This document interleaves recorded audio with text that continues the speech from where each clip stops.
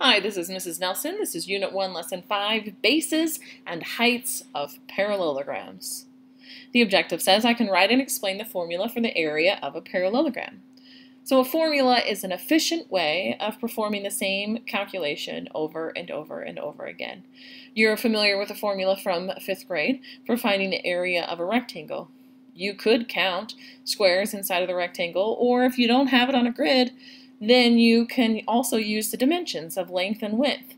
And you can multiply those dimensions together, area equals length times width, and you can figure out how many squares of the same size would be inside that shape, whether it's on a grid or not. And so that is a formula. It's that efficient way of finding the same calculation and applying it in similar ways over and over and over again.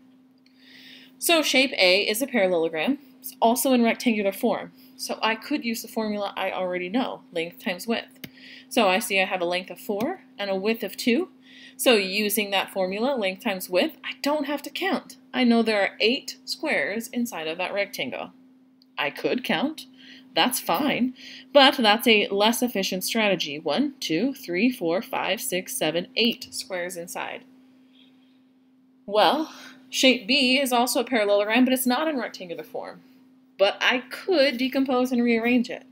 So I could cut off that triangular piece on the left, shift it over there to the right, and create a rectangle. And then with that rectangle, I can apply that formula from elementary school, from 5th grade, and I can see that there would be a length of 1, 2, 3, 4, 5, and a width of 2. So I can multiply 5 times 2, and there would be 10 squares inside of that rectangle, that newly formed rectangle from the pieces of that parallelogram. Well, we can keep doing that, but that would involve us seeing the decomposition we can do and rearranging it and thinking about it, at least visualizing it, or maybe doing it tangibly. But there's a more efficient way. You'll notice that this length right here, that is the length that would be the length of the rectangle if I decomposed and rearranged that triangle. That's the exact same length as this, because it's the length of the bottom or the base of this triangle and this segment right here as well. So I've got this segment of 3 plus a segment of 2, and it doesn't matter if I put that segment of 2 to the left or to the right, that's the exact same distance. So I'm going to start applying a new vocabulary to differentiate from length and width because this is not in rectangular form. I'm going to start calling this the base, and then the other measurement, my height. And my height is where I would have cut to make that decomposition, to decompose it into that triangle and other piece to form my rectangle. You'll also notice it forms a right angle. Base and height pairs form right angles, and another word we can use that for that is perpendicular. They are perpendicular to one another. Well, like I used in elementary school, I could multiply length times width. Well, my length and my base are exactly the same measurement. My width and my height are exactly the same measurement, so I can use a similar kind of formula. I can multiply that base times that height to get my area, or the number of squares inside. So my base is 5 units, my height is 2 units. 5 times 2 would tell me that there would be 10 squares inside of that shape if I were to decompose and rearrange it into a rectangle.